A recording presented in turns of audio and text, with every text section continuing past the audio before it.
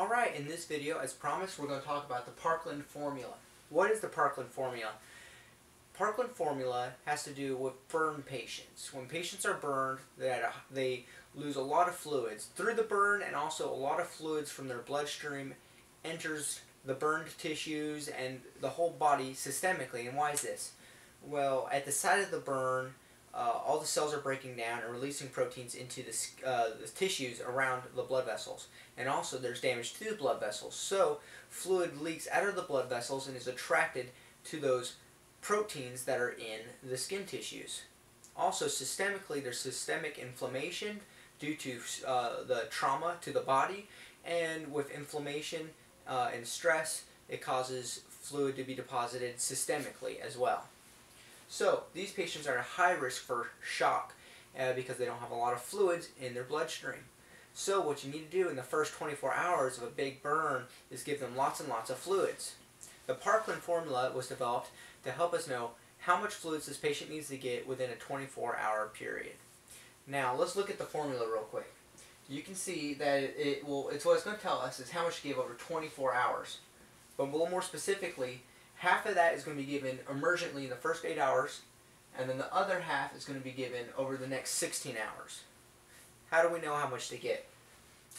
Parkland, which is a big hospital that's known very well for treating burns, has done a lot of studies, and they found that if you take 4 milliliters for every kilogram of weight of the patient times the amount of the body that is burned with second-degree burns, the percentage, then you can get that 24-hour period of fluids.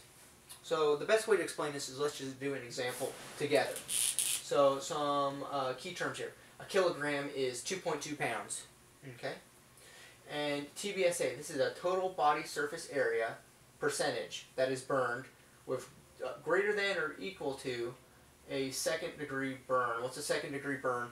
First degree would be a sunburn. Second degree would be anything above just light pinkness with very light swelling. So if you start seeing blisters or extreme swelling, redness, white, black, brown, tan skin, that's going to be counted. Now, how do we determine the TBSA? I'm going to explain in this example the rule of nines. So in this diagram you can see that the body is broken up into sections that can constitute 9% of the body's total body surface area. So you can see each arm is 9%. So you got 9% and 9%. The head is 9%. The chest, it's quite large, it's counted twice, that's 18%.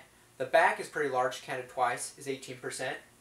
The front of each leg is 9%, and the back of each leg is 9%.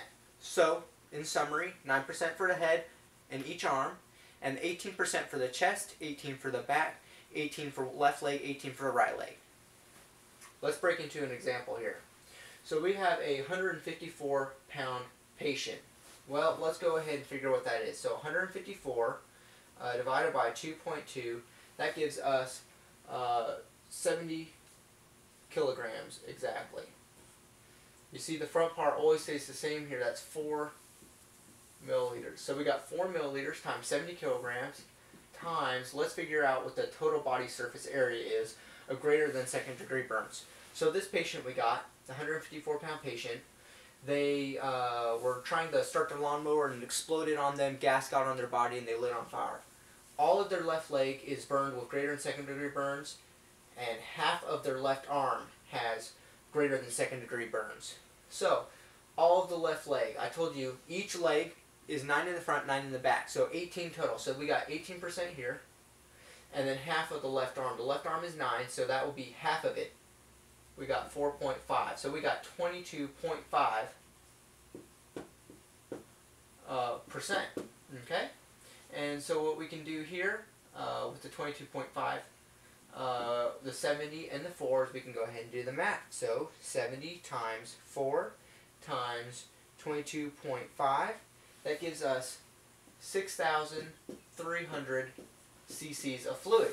And this fluid is typically lactated ringers because it has all kinds of supplements and vitamins that the patient's going to need, or electrolytes. So we're going to give half over 8 hours and another half over 16 hours. So what are we going to set this up to? Well, we got 6,300 divided by 2. We're going to give 3150 in the first 8 hours and 31 3150 over the next 16 hours. So how fast is this going to be in our infusion pump?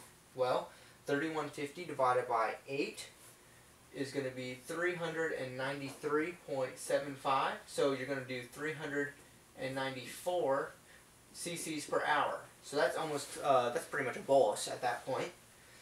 Is how fast you're going to run them for the first 8 hours. Then, for the next subsequent 16 hours, you're going to run them 3,150 divided by 16.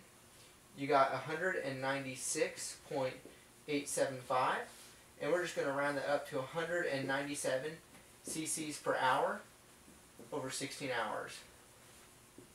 And so this is the Parkland Formula. If you have any more questions, put it in the comments below or message me on Facebook. This is Easy Nursing.